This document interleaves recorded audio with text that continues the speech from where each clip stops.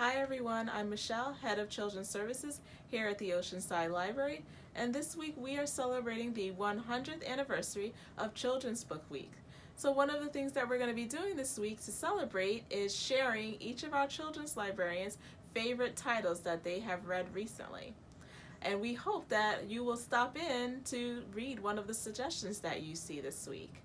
I'm going to kick the week off by sharing two books that I have recently read and I really enjoyed. The first is a graphic novel titled New Kid. In New Kid, we have Jordan, who is beginning middle school, and his new school is going to be in Westchester County. Jordan lives in Washington Heights in New York City, and he wants nothing more than to attend art school because his passion is drawing. But his parents want him to focus on the academics and attend this new prep school. So Jordan gets there and realizes he feels like he doesn't quite fit in.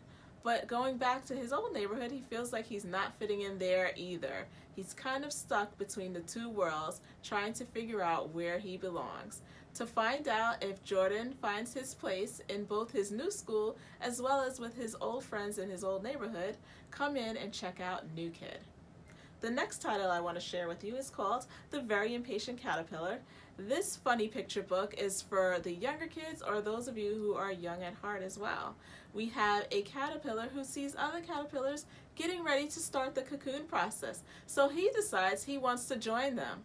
But as he starts the process, he realizes it's taking too long.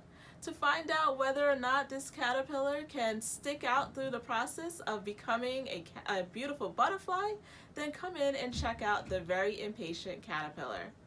Now don't forget to visit our page again tomorrow to find out which children's librarian will be sharing her favorite reads.